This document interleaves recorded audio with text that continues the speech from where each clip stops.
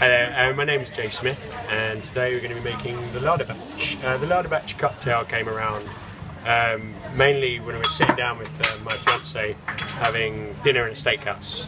The idea was, while we were sitting there, I wanted to get that emotion, that feeling of sitting down with a beautiful glass of Pinot Noir, having some steak, having those flavours, and then sitting down afterwards and enjoying a nice little bourbon. How I'd always finish my meal, and trying to bring all of that together into a drink. So when people are ordering this drink, or they get to try it, or I make it for them, I tell them a little bit about it and why it came around and what the drink is. And, you know, I like a drink with a story or a little bit of history, and if it doesn't have either, for me, it's just a drink. So, all right, we're going to start with the mixing glass.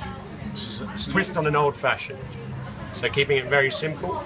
The idea is, when we start, have a Pinot Noir reduction, which is Pinot Noir from New Zealand, I'm sorry, for the French purists out there, with pink peppercorns and cardamom, cooked for quite a long time, for about an hour, hour and a half on a medium heat. And we're going to start with 15 mils.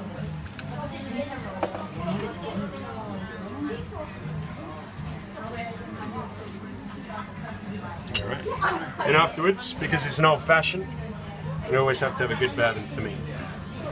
So 60 mils, 4 roses small batch bourbon. Just thrown in there.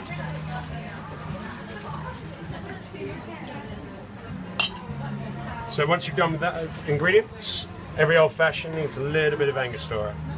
So 1 dash of that.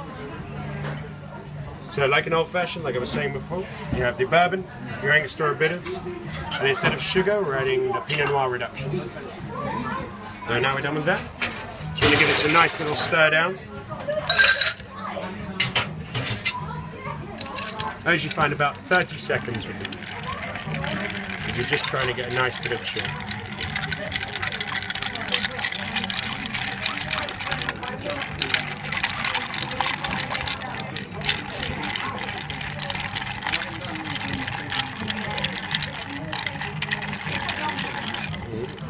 Just sit there a minute while I get my glass full.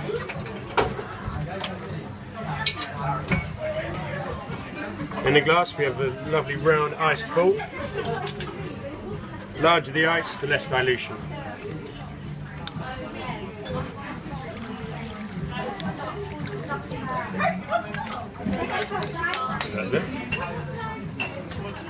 And because you have quite sweetness, the elements of this is quite sweet, and this is also quite sweet. So we need a little bit of balance. And that comes from a little bit of citrus, just to kind of break that up.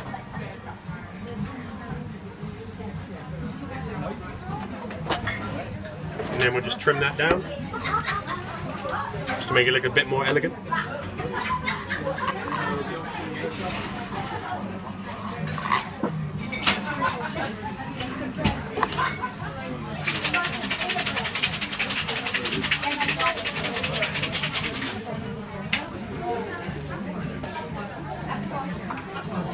And there we have it.